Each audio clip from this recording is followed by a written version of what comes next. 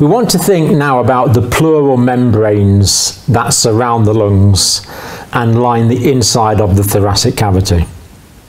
And it's essential to understand these membranes to understand the mechanics and the mechanisms of what is actually going on to facilitate the process of breathing in and breathing out. So first of all, just a little bit of anatomy. Let's think about the pleural membranes. Now there's actually only one pleural membrane, but it's folded in on itself, so it's much better to think about two pleural membranes. And first of all, we have the external pleural membrane, which is going to go around the inside of the thoracic cavity, adherent to the inside of the thoracic cage. And also this outside membrane, that is the parietal pleural membrane, parietal perimeter outside. The parietal pleural membrane also lines the surface of the diaphragm. Across there. And as we've said, or actually we haven't said, I'll say it now, each lung is surrounded by its own pleural membrane. So there's a pleural membrane for the right and for the left. So there we have the parietal pleural membrane lining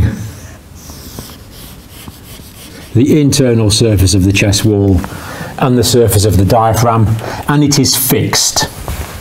These are fixed. So the parietal pleural membrane is adherent to, is fixed to the superior surface of the diaphragm.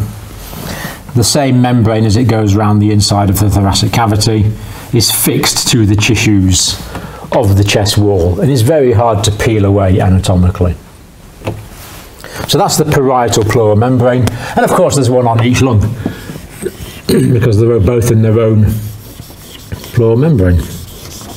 Parietal pleural membrane on that side, again covering the superior surface of the diaphragm, but each lung having its own. And then this membrane actually reflects back on itself, but we'll call this one a different membrane. The one I'm doing here in green is the visceral pleural membrane. And the visceral pleural membrane is lining the surface of the lung. And again, it's fixed to the surface of the lung. It's very hard to peel off from the surface. So it's fixed onto the surface of the lung.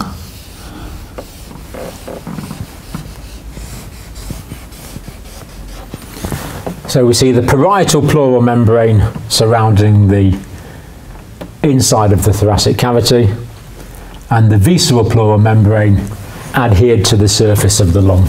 And it's the same on this side. The visceral pleural membrane on the right side fixed to the surface of the lung all the way around.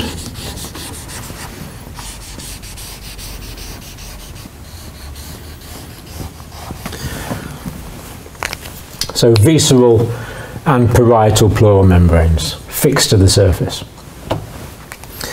Now what this means is that as the chest wall goes up and out, if the chest wall moves up and out, so if you imagine that pen is the chest wall moving up and out,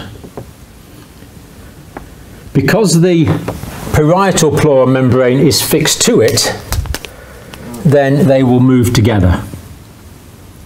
So as the chest wall moves up and out, it will take the parietal pleural membrane with it, because the parietal pleural membrane is adherent to the inside of the chest wall. And the situation is the same with the diaphragm. We have the diaphragm there, but the parietal pleural membrane is adherent to it, so that will move with the diaphragm.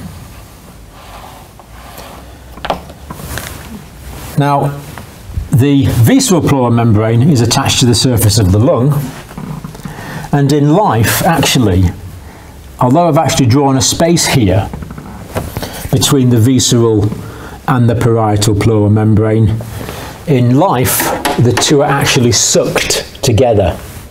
They are sucked onto each other. And in fact, between the visceral and the parietal pleural membrane, there's a negative pressure of about 4 millimeters of mercury. So the two are actually sucked together. So what we have, if we imagine that this is the lung here, the visceral pleural membrane surrounds the surface of the lung and is adherent to the surface of the lung. That is the visceral pleural membrane. The parietal pleural membrane, if we can look at that on the skeleton model, the parietal pleural membrane is going to be adherent to the inside of the thoracic cage. So when the ribs move, the parietal pleural membrane will move with it. So what we have altogether is the parietal pleural membrane there. We have the lung with its visceral pleural membrane. So there we've got the visceral pleural membrane in the lung, which of course is inside the thoracic cavity. And then we've got the parietal pleural membrane in there as well, with a negative pressure in between the two. So what this actually means, if you think about these two acetates as the pleural membranes, let's imagine that this one is the parietal pleural membrane and this one is the visceral pleural membrane. So I'm just going to put the visceral pleural membrane down there for now. Now between the two there is some serous fluid. And because there's fluid, that means the two membranes will be sticking together. Now if we go in and look at this, we'll see that what I've got here, this is the parietal pleural membrane, and that is the visceral pleural membrane beneath. So when I lift the parietal pleural membrane, I think you can see the visceral pleural membrane is coming with it. And of course this parietal pleural membrane is attached to the inside of the thoracic cage and the superior surface of the diaphragm, and the visceral pleural membrane is attached to the lung. So that means when the chest wall moves up and out, the parietal pleural membrane moves up and out. The negative pressure between the two pleural membranes, because they're sucked together, means that the visceral pleural membrane will rise with the parietal, and of course the lung is attached to the inside of the visceral pleural membrane. Where my hand is now would be the lung. So because of this negative pressure, and because of the parietal being adherent to the inside of the chest, and the visceral being adherent to the surface of the lung, that means that the lung will automatically move with the chest wall and with the diaphragm. That's essential. So, visceral and parietal, chest wall moves up and out, lung moves out with it. And it is that expansion of the lung in all directions, with the downward movement of the diaphragm and the up and outward movement of the thoracic cage, the ribs and intercostal muscles, that actually increases the volume of the lung. And this is Boyle's law in physics. Boyle's law basically says if you increase the volume, you'll decrease the pressure to facilitate inspiration. But Boyle's law also says when you decrease the volume to breathe out, that will increase the pressure, causing the air to be blown out of the lungs. So we have this vital anatomical arrangement of the parietal and the visceral pleural membranes. And there are so many clinical applications to this. One is that the parietal pleural membrane on the outside is absolutely full of nociceptors, pain receptors. So the parietal pleural membrane is very pain sensitive. So whenever you're carrying out a thoracotomy procedure, penetrating a patient's chest for whatever reason, that is extremely painful. Yes, it's going to hurt when you penetrate the skin and the muscle, but nothing like as much as it's going to hurt when you penetrate the parietal pleural membrane. So do be kind to your patients and always make sure that area is always well infused with local anaesthetic. And another application is penetrating chest injuries.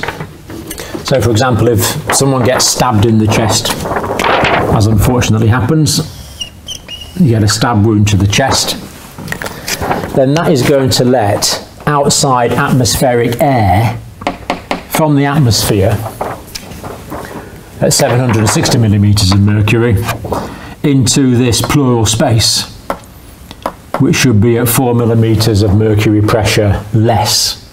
It's going to let the atmospheric air in. Now, we noted that the parietal pleural membrane is fixed to the chest wall, and we noted that the visceral pleural membrane is fixed to the lung outside surface, and it's very hard to peel those off. But between the two, there are no tissues connecting between the two pleural membranes, and this is anatomically what we call a potential space. So in you at the moment there is no space. If that hand is the parietal pleural membrane and that hand is the visceral pleural membrane, they will move together because these are sticking together. There's a negative pressure. So that's good. There's a negative pressure there. They're sticking together and there's no space. But if air gets in between the two, then I think you can see that the potential space will be converted into an actual space. And because there's nothing holding the two membranes together, they can fall apart. So here we have the parietal pleural membrane moving with the thoracic wall. Here we have the visceral pleural membrane stuck to it, so it moves with it, and we get normal lung inflation, which is absolutely fine. But then if we get stabbed in the chest, we get air in between these two membranes. Now if there's air between the membranes, the parietal membrane can still move, but now the visceral pleural membrane is not attached to the parietal pleural membrane, and it can simply fall away. There's nothing sucking it to it anymore. And this is called a pneumothorax, air in the pleural space, and it will cause the lung to collapse. It will cause the lung to collapse. And if air carries on getting into the pleural space and the pressure builds up in the pleural space, that would be a tension pneumothorax.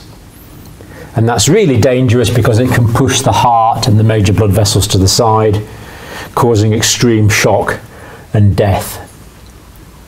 Or in another situation, you might get damage to the lung, and air can get from the lung into the pleural space, also causing a pneumothorax. And this can occur in a condition called spontaneous pneumothorax, which is actually quite common, often in young, often fit but thin men, although it can occur in other people as well. So if there's a spontaneous pneumothorax, damage to the pleural membrane, then air can get from the lungs into the potential pleural space, converting it from a potential pleural space into an actual space. Or other time, if there's trauma, blood can get into this space, again converting the potential space into an actual space, causing a hemothorax. Although if it's only blood that's causing the problem, you're likely to bleed to death before you die of the pneumothorax. Another application is pleurisy. Because these membranes are moving together, if there is any infection, for example, you might have infection in the pleural membranes, and the infection will cause inflammation. And remember we said that the parietal pleural membrane especially is very rich in nociceptors. So inflammation of the pleural membranes is very painful. But of course the pleural membranes have to move to facilitate breathing. And what the patients will tell you is every time they breathe, it's like being stabbed in the chest with a knife, because the pain coming from the parietal pleural membrane can be quite extreme. So in pleurisy, make sure you give these patients enough analgesic cover to make sure they can carry on breathing properly and breathing normally. So as always, many fascinating clinical implications of the anatomy and physiology. But the main purpose of this video is to understand the relationship between the parietal and the visceral pleural membrane, the way that they're sucked together with only a potential space in between, meaning that movement of the chest wall and movement of the diaphragm results in expansion of the lung.